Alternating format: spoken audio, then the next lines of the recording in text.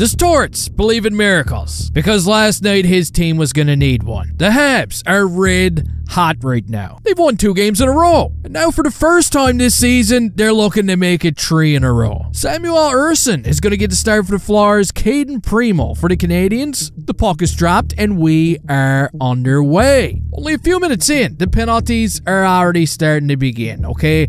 Arbor Jacko's up first. He's pretty much got his own ass groove in there. He's going to take one for knocking the stick out of Forster's hands. The Canadiens do a pretty good job killing it off, and shortly after, they're going to get a power play of their own when Travis Sanheim gets caught for running a little interference on Jake Evans. And watch the boys go to work here. Matheson to his blind spot. Then Slafkovsky sends a missile of a pass towards Suzuki, who settles it down nicely and scores goal number 30 for the very first time in his young career. Ain't that something? Man, he's having an unbelievable season. So his goal puts the Canadiens up by 1, and only a few minutes later, they're going to strike again. Look at Jesse Ylonen being real as can be. He's going to score his first goal since, like, I don't know, the Queen died maybe? Look, it's been a pretty long time, but finally, Eminem has the monkey off his back. Now, it was at this point in the game where the Flyers started to get a little upset, okay? They just lost 2 games in a row. Now they're down by a couple of goals in this one, and things really start to boil over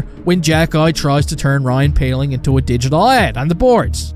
They didn't like that one. Tempers also flares. The first period comes to an end. But now, we are going to move on to the second period, where the Flyers are desperately trying to get back into this one, but Caden Primo, no. He just won't let him. He's been pretty hot lately. The Flyers outshoot the Canadiens 9-6 in the second period, but once again, they were held off the score sheet. Now, we do get a few more scrums during the second period as well, but still, no gloves are dropping because Nicolas Deslauriers is not in the Flyers lineup, and I'm not sure if anybody else wants any of this smoke. God, they look angry. Now we're going to move on to the interesting third period, where I honestly expected Torts to lose his mind. You see, the Flyers, they get on the board early, but there's just one problem. Garnet Hathaway is pretty much going to Cristiano Ronaldo this one right into the net. Torts, he can't believe his eyes. Is that a kicking motion? Of course it is. Look at it. It doesn't count. And a couple of minutes later, the Flyers score again.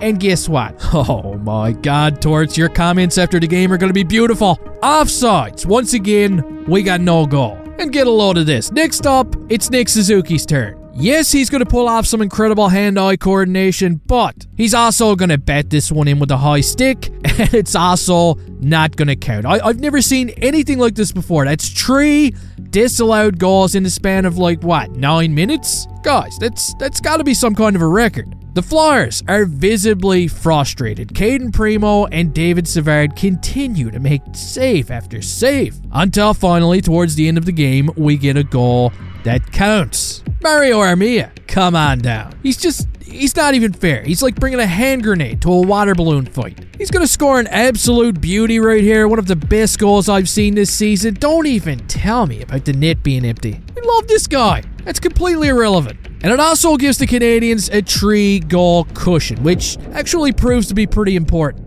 Because with 1 minute remaining, Owen Tippett is finally going to beat Caden Primo, ruining the shutout. God! And Jake Evans scores one more empty netter to make your final score 4-1. Yup.